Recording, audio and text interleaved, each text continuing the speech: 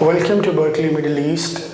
Today we are going to discuss CMA Unit 4 Part 2, and the unit name is Investment Risk and Portfolio Management. Broadly, we are going to discuss two major things. One is risk and return.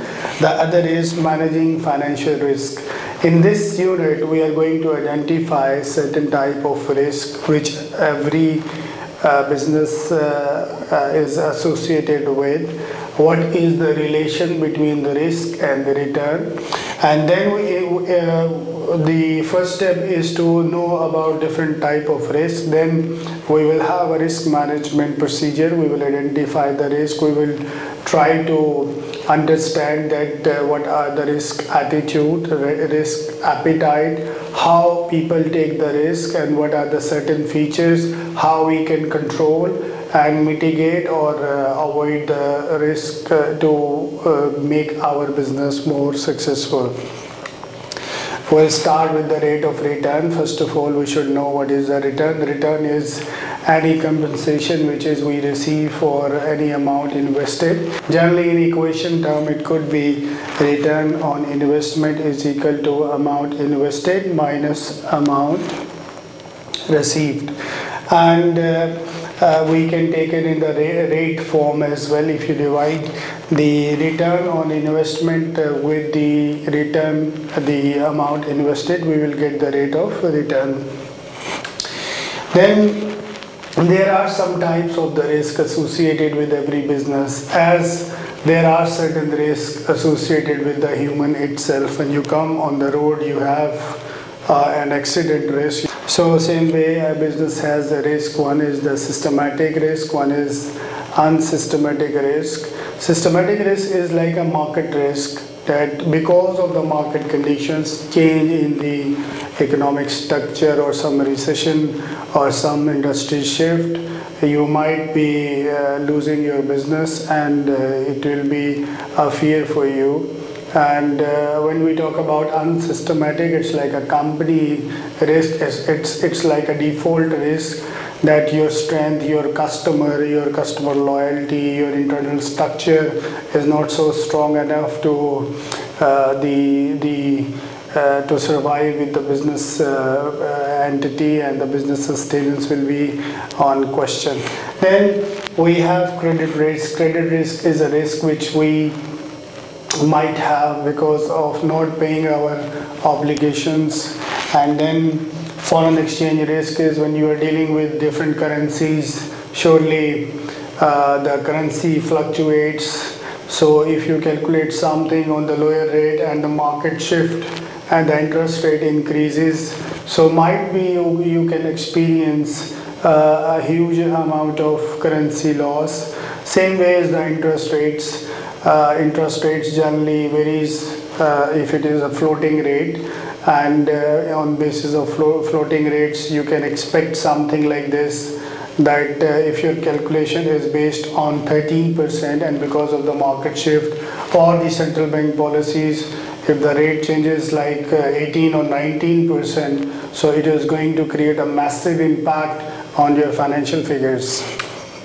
Then industry risk is also associated. The industry in which your firm is operating itself become obsolete, or anything can happen to the industry itself which can cause your business a failure. So always there is a risk for your industry.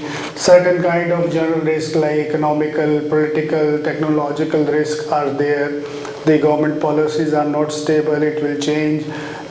This year they are promoting information technology. Next year a new president comes, he start focusing on other issues. So might be because of the political shift, or they impose certain taxes, or they impose certain custom duties which make your cost of operations expensive, reduce your profitability. Liquidity risk is nowadays the money market is suffering from this risk, that the cash crunch is there, and you will not have you will lose your ability in terms of paying your short-term debts and in your short-term obligations, and your company having no cash to meet the working capital requirement. These This is the liquidity risk. Opposite to this, we have a gearing risk. That is the part of financial leverage.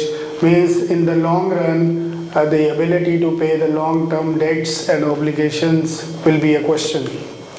Then generally, there are three types of investors we have in the broadly we classify three kind of investor. One is they like to take the risk. Some is they don't want to take the risk. They are conservative.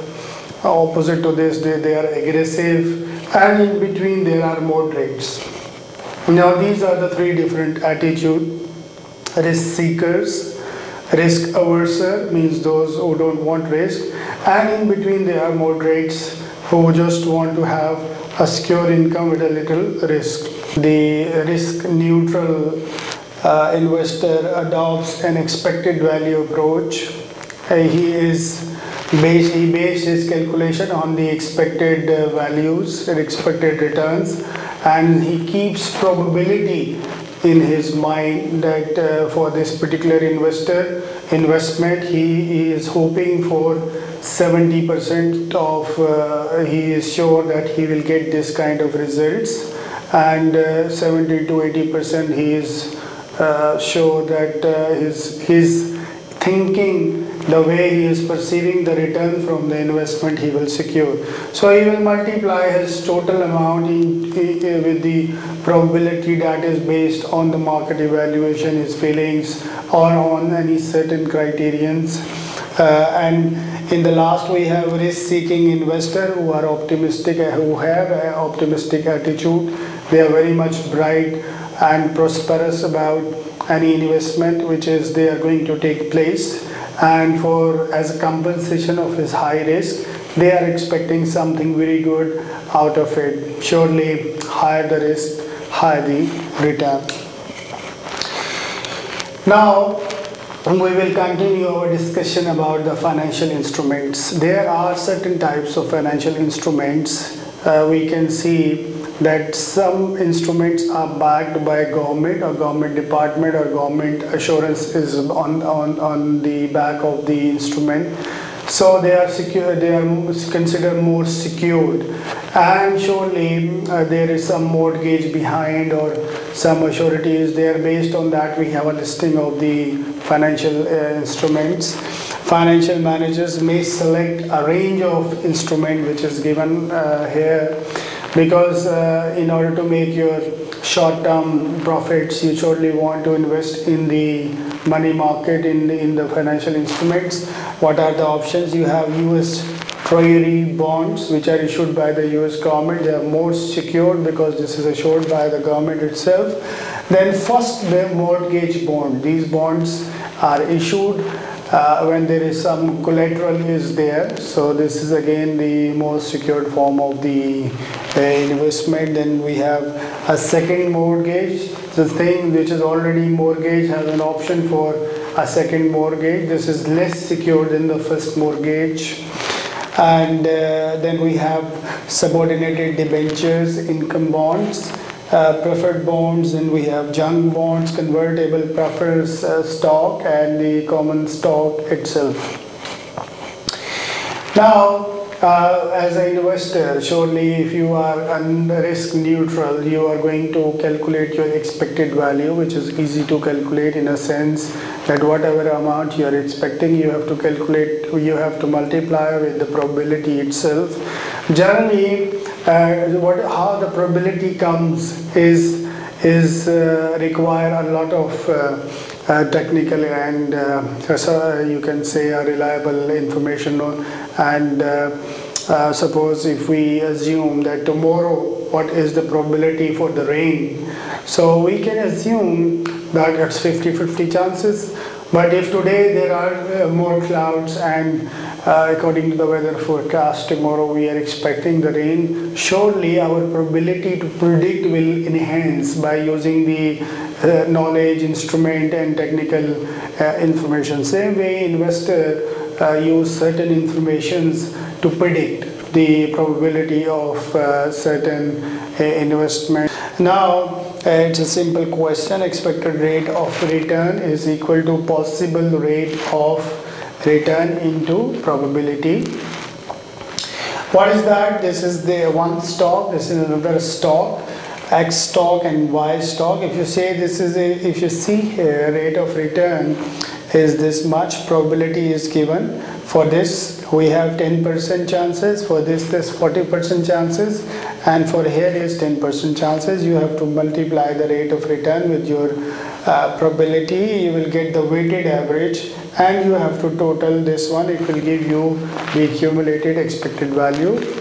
Same way you have to see the Y. It is rate of return is given here, then you have to multiply with the probability. You will get the weighted average results, and the total would be the expected rate of return.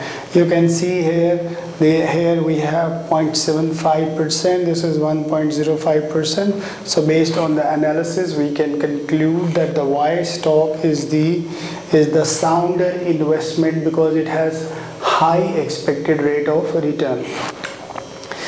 Then the concept for the investor we use in the statistical technique as standard deviation. Before I discuss how to calculate, we should be very clear that what is the meaning of standard deviation. Standard is something that we define well in advance before going for some investment, that this is 10% we are expecting. Now deviation is derived from, means a difference of what we think and what we achieve. As a logic, the greater the standard deviation, the bigger the problem is for you, and the fewer the deviation means the things are in your control.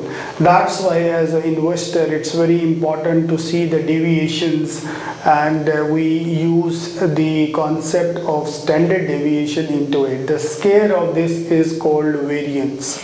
Now standard deviation is square root of summation variance into probability. This formula we are going to use. Then there are two stocks with us, stock X and stock Y. This is the rate of return. Then we have expected rate. Then surely this is the variance. We can take the square of the variance. It will give you this answer. Probability is already with you. You multiply with it. This will give you weighted square variance. And then same way you have to calculate the total. This will be the accumulated weighted square variance. Same way you can calculate for the Y. And if you compare these two, this is 40, this is 77. So here the weighted square variance is more than this X.